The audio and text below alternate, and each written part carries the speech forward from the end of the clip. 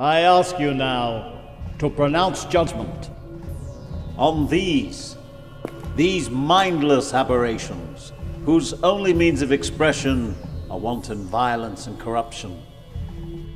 On the woman Conway, whose unreasoning hatred of the facts have threatened even the credibility of the United States government. I can't comment. Finally, Donald Trump. Oh, nice hair. Once trusted by this country, charged with maintaining the defense of the United States itself, to establish a new order amongst us, with himself as absolute ruler. The decision of the country will now be heard.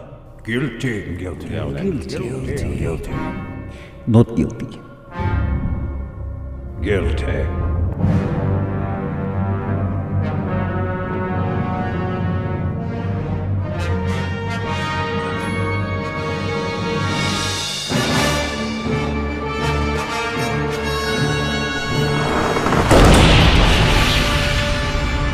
Don't worry about it. Just don't worry about it.